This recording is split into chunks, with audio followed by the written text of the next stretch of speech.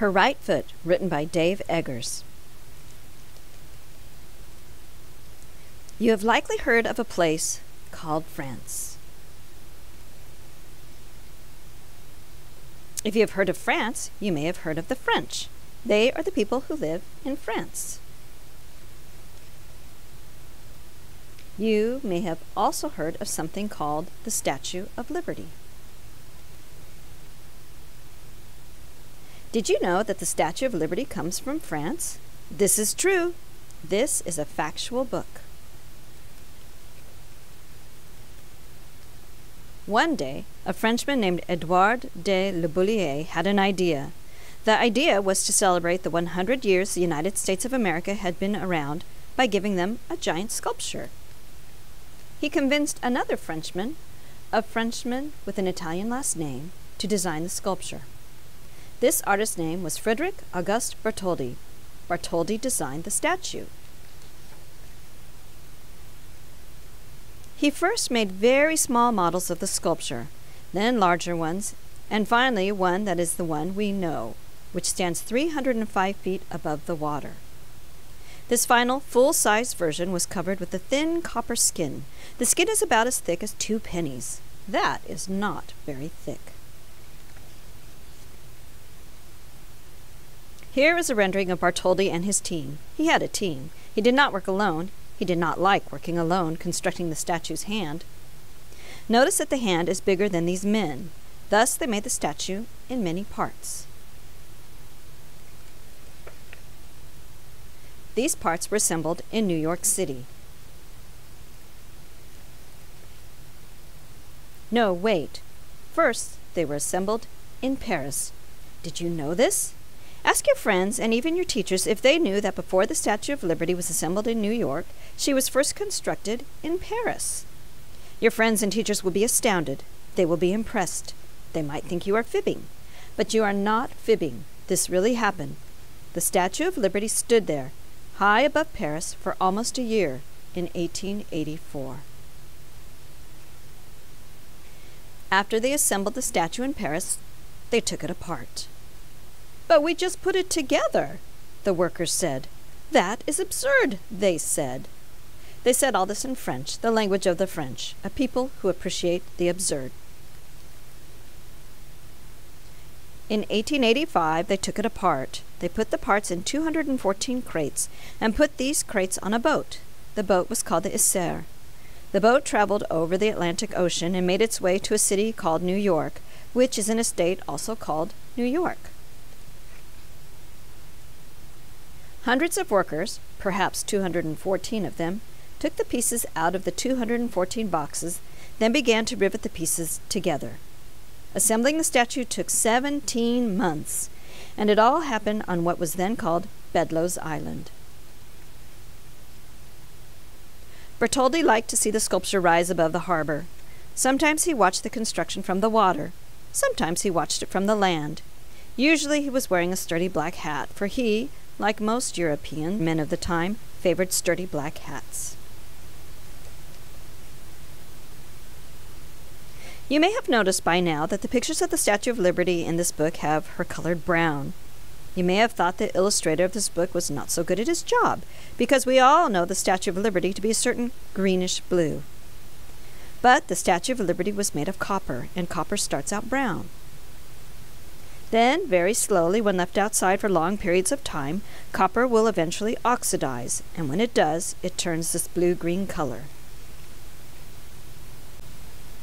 So the Statue of Liberty that everyone in New York saw being constructed was actually brown. The Statue of Liberty, in fact, was brown for about 35 years. The statue turned green around 1920 and has been this color ever since. Perhaps you already knew this. And you may have known that the book the statue is carrying, the one in her left hand, features the date July 4th, 1776, on which the Declaration of Independence was signed.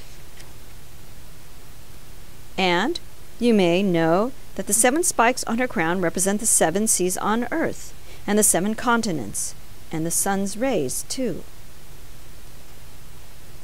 And You probably know that the torch she carries is a symbol of enlightenment, lighting the path to liberty and freedom.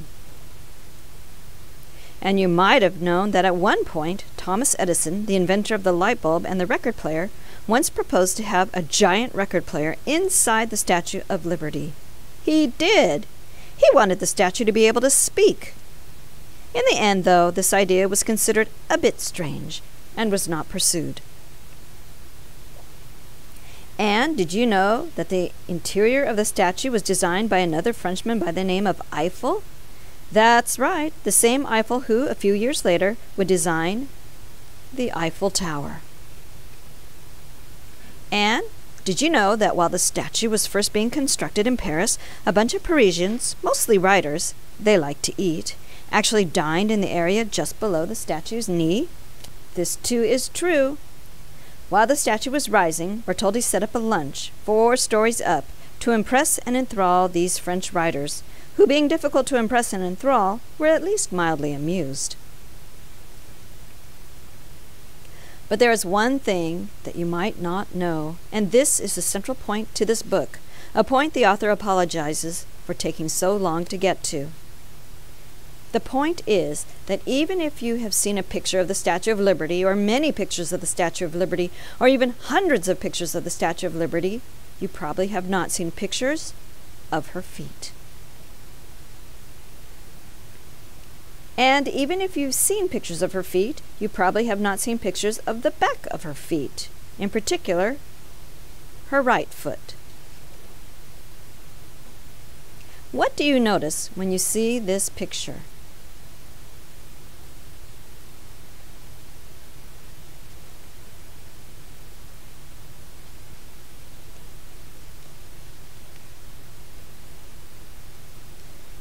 That's right. She is going somewhere. She is on the move. Let's pause here and collect ourselves and think about this. Let's discuss this. Let's think about and discuss the fact that this is the largest sculpture in all the land and the most iconic symbol of the United States of America. Let's talk about the fact that this statue has welcomed millions of visitors and immigrants to the USA. People talk about her unusual headwear. They talk about her gown, which seems a very heavy kind of garment and would likely result in serious lower back issues. They talk about her beautiful torch and the severe look on her face. But no one talks about the fact that she is walking. This 150-foot woman is on the go. Every time we see the Statue of Liberty in pictures, or any time we imagine the Statue of Liberty, we see her standing still, very still, like, well, a statue. But she is moving. She weighs 450,000 pounds and wears a size 879 shoe, and she is moving. How can we all have missed this? Or even if we saw this and noticed this, how is it that we have seen and noticed a 450,000-pound human on her way somewhere and said, just another 150-foot woman walking off a 150-foot pedestal? And most important, where is she going? Is she going to Soho to get a panini? Is she going to the West Village to look for vintage Nico records? No. She is facing southwest, so she is facing New Jersey. Could she be going to Trenton? Wait, no. She is facing southeast, so she is not going to New Jersey, but she is going somewhere. But where? Why is she moving? There are certain things we know. We know that around her feet are chains. They are broken chains, implying that she has freed herself from bondage. We know that Bartholdi wanted us to know this. He wanted us to see the chains. People have talked about the chains.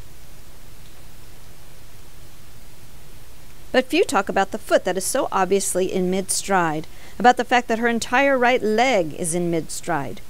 What does this mean? What does this mean that we often forget about this right foot, this right leg? Here is an idea. Here is a theory. Here is a reminder. If the Statue of Liberty is a symbol of freedom, if the Statue of Liberty has welcomed millions of immigrants to the United States, then how can she stand still? Liberty and freedom from oppression are not things you get or grant by standing around like some kind of statue. No, these are things that require action, courage, an unwillingness to rest. The Statue of Liberty was not built to welcome just 1,886 immigrants from Italy on one certain Sunday in, say, 1886. No, she was built to welcome 3,000 immigrants from Poland the next day. The next day, 5,000 Norwegians. After that, 10,000 Glaswegians. Then Cambodians, then Estonians, Somalis, Nepalis, Syrians, Liberians. It never ends. It cannot end. After all, the Statue of Liberty is an immigrant too. And this is why she's moving. This is why she's striding. In welcoming the poor, the tired, the yearning to be free, she is not content to wait. She must meet them in the sea.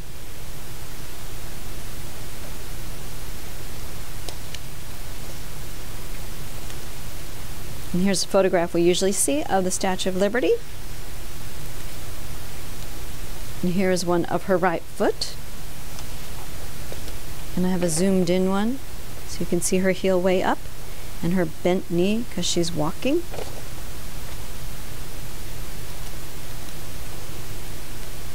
And this plaque is on the pedestal that she's mounted on. Emma Lazarus wrote this poem to raise money for the construction of the pedestal the Statue of Liberty stands on. Now the poem is engraved and posted at the Statue of Liberty National Monument.